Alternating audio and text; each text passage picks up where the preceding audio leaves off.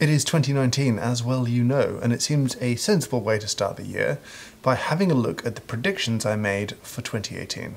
This comes ahead of my predictions for this year, which will be out in a couple of days.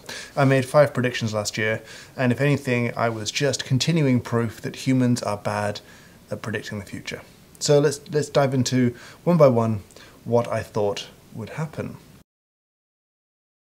Prediction number 1 was that high prices would drive down quality in green coffee. Now, on the face of it, this looks just incredibly wrong because 2018 was a year where in the C market, the commodity market price, that kind of global benchmark for coffee's value, well, that was incredibly, disgustingly, abhorrently low. It was a bad year for coffee's price and value. And therefore, it seems like I'm just horribly, horribly wrong here. What I will do is try and grasp at a straw or two, salvage a point, which is that competition has driven down quality a little bit. I think that I've certainly seen some roasters start to buy slightly lower qualities to remain competitive and try and retain some margin in their business as high levels of competition are driving down price. But while I think we've seen a small drop in quality, I don't think I've necessarily predicted the correct lever that caused that to happen. Prediction number 2, I predicted some problems would happen when Amazon and Whole Foods kind of mushed together and coffee got caught in the middle. This was flat out wrong. It's been a weird year for Amazon. Not a great year in many ways, I suppose a good year in others, but on this point I was just straight up flat out wrong. It kind of weirds me out how little has been done really to amalgamate Whole Foods and Amazon, certainly from what I'm seeing. So just straight wrong. Let's move on. Prediction number 3 was that people would start taking coffee that was grown in China more seriously. Now, I think I was right, but I also maybe have a couple of biases here. Firstly, I included China in the second edition of the World Atlas of Coffee that came out in 2018, and in addition, Square Mile roasted and sold its first coffee from China. Now, this also, however, gave me a particularly interesting insight into consumer behavior. This coffee sold incredibly well. People were extremely interested to taste coffee from China. People had expectations. I've also seen several other quality-focused roasters in the UK and around the world start to offer some of the better coffees coming out of the Yunnan province in China.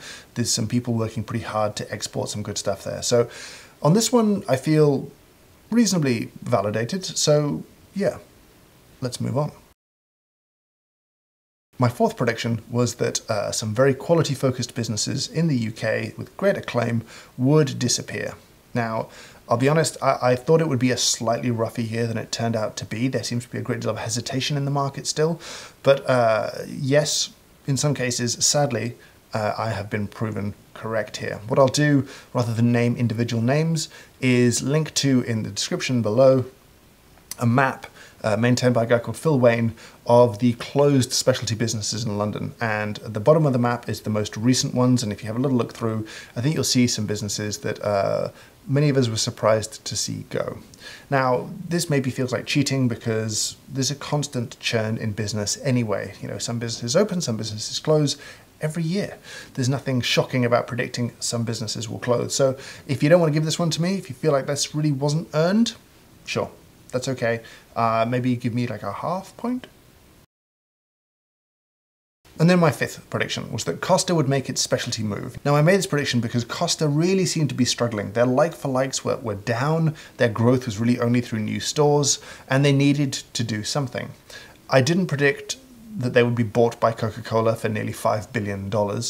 That was kind of a surprise, but it's definitely Costa making its play to retain its relevancy and to find new avenues for growth. So its sale takes it out from the holding company it was under, which is Whitbread, into being part of Coca-Cola, who will turn it into, I suspect, a very widely distributed brand of bottled coffee products. Costa don't currently do any pre-bottled, ready-to-drink products.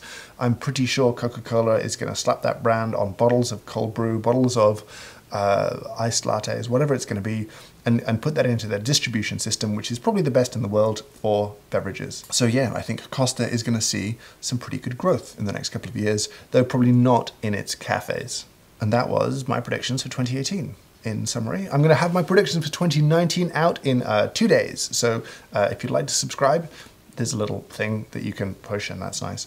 Let me know your thoughts. Let me know if you've got any feedback on my predictions.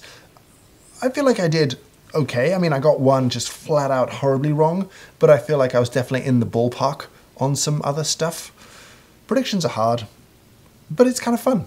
You know what I mean? Like, this is kind of fun. So I look forward to sharing my 2019 predictions with you soon. I hope the year has started well for you. As always, thank you so much for watching, and I hope you have a great day.